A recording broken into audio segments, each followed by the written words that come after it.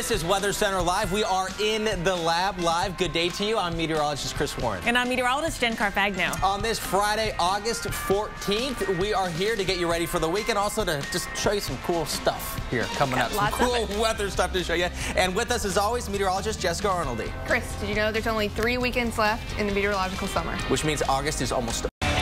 All right, so glad to have you here on this Friday, and we've got a lot of summer-like weather to talk about as we get through the end of summer, as Jess pointed out. So nicely here, we are wrapping up here the record-keeping portion of our summer with some summer-like storms. Yeah, there's a lot of signs of fall.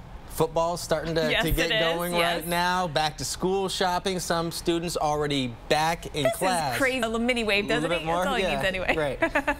Little mini surfboard, a mini wave. All right, let's look at the weather for you. Melbourne Space Coast looks good right now. Satellite Beach, no weather worries. We do have a couple of spots, again, with some thunderstorms out here. So take a look right now off the coast on the west coast side. Tampa, you're fine at the moment. The cruise port, fine. Come back into the rest of the hit. We've got to look at some shower activity offshore, so we'll watch for some of that to move on. A different sign, though, too, is now in South Florida. We've got a lot more rain than Chris saw when he was there the past couple of days. So we'll see some of that moving in as well. We are going to watch this dip in the jet stream be a factor in thunderstorms, actually, that form. We have this old front, but with that dip in the jet stream, it's going to punch in a little mid-level energy. So maybe we could get some storms with some small hail or some gustier winds. That's not out of the question. But also, we'll just get this front to be the focus for showers and storms, which is why you have a better chance of seeing more rounds of wet weather across the northern and central part of the state. But still, we've got a chance in the southern part of Florida, and this is the area that we know we need the rain. We keep talking about that drought here. It is a concern. We'll see that right through the weekend here. This is our classic summertime pattern where we'll get showers and storms popping through the afternoon every single day, and it could add up to an inch or two locally heavier amounts of rain, of course, when you get these big downpours. All right, Chris, let's talk. Very hazy in Houston today. Both spots are going to be pretty hot. Who will be hotter? Let's take a look. Normally, you talk about the Southwest versus the Gulf states, and you think it's a dry heat versus a moist heat. Maybe not so. Look at Phoenix, our dew point creeping up. 58 degrees. So temperature in Phoenix will be 95. The feels like is going to be 95, but our dew point is even higher in Houston. So our feels like actually pretty close to Phoenix. These are very comparable cities and very comparable weather climates out there for you today. So take a look at some of the heat we're dealing with. Phoenix, we're going up to 114, and that is going to be a record high if we get there. Breaking records in Tucson, Roswell, Albuquerque. It is warm all throughout the Southwest. And, you know, Chris, even LA is going to be pretty warm as well. Yeah, and much of the West Coast have some red on the map because of the fire danger that we're looking at. We had some nasty storms. Probably not likely. No. You got our expert over here. No, not butter, for sure. I can tell you that. All right, let's talk storms today. I got a couple of spots to watch for you, like Chicago and Detroit and Green Bay. And we're going to keep a close watch on Whistling Straits, which is where the PGA Open is. So we're going to be watching for the risk of storms up here. Disturbances rolling down, what's going to set these off. And we do have a couple of showers right now around the Chicago area.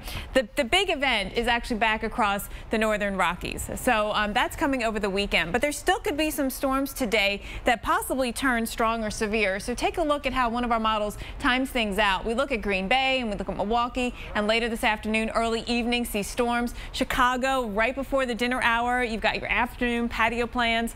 There could be storms. So you might want to think twice about that for today, or at least have some options. And again, Sheboygan, we've got the chance for some storms as well. And then here comes the big front. Today it's going to be moving through parts of Idaho, Montana, a lot of the energy up in Canada, but the front itself is going to move through the Dakotas, back down again through Nebraska and the cornfields. We're going to be watching for that risk of storms. Fargo in North Dakota, you're in it as well. And then it sinks a little farther south on Sunday and east. So Minneapolis, another chance of storms for you coming our way on Sunday. A lot of heat and humidity building, though, before these storms get here. So we'll be watching that as well. All right, Chris, let's chat about something in the news.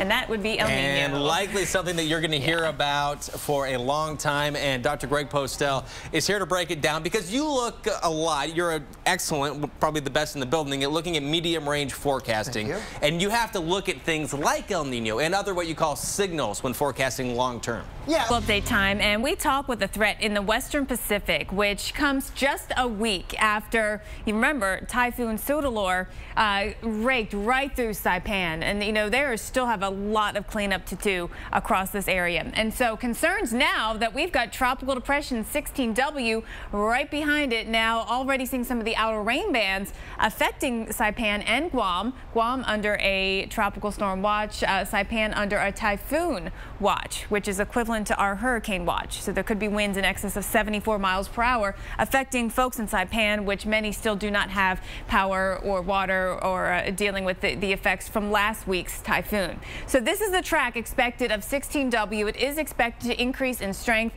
getting beyond typhoon strength up here to maybe 140 miles per hour. So it could be coming close to that super typhoon status yet again. Another one here in the western Pacific, and again increasing in strength and continuing to track in this direction, heading over in the direction of Saipan, impacting us here. Now, calling them twin threats because there's another one behind it. They are going to track differently according to the models. It looks like this one behind it is going to take more of a northerly track, but still could have some impacts by the time it gets up towards Japan. That will be one to watch as well. Now, taking a closer view from this side of the world, and we spin it around and show you what's happening on the Atlantic side of things. What a difference, right? What a difference. We don't even have many small thunderstorms, let alone a big cluster of storms. So again, things are very quiet in the Atlantic, and we're not expecting any development there. When we go over to the Eastern Pacific, we have two things to watch. Invest 94E, which does have a pretty good chance of developing. Within the next 5 days, it has a 90% chance of developing here, and the models do keep it offshore. But then we also have Hilda, now post-tropical cyclone Hilda. Final advisory written as expected. The winds have decreased tremendously to 30 miles per hour. All of those strong upper level winds, that wind shear continued to work away at that circulation. However, some of the moisture from Hilda is still out there in the environment, Chris, and still going to impact the Big Island's weather. Yeah, and coming up a little bit later, we're going to talk